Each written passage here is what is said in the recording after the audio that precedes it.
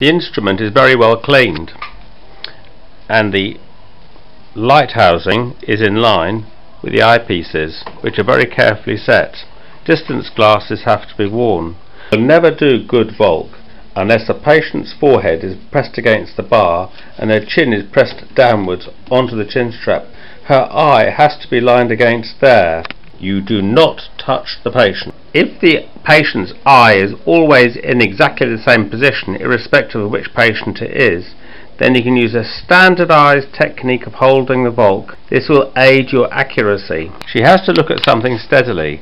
You place the Volk a long way away from the pupil, like this, and you pull the eyepieces far back, right back.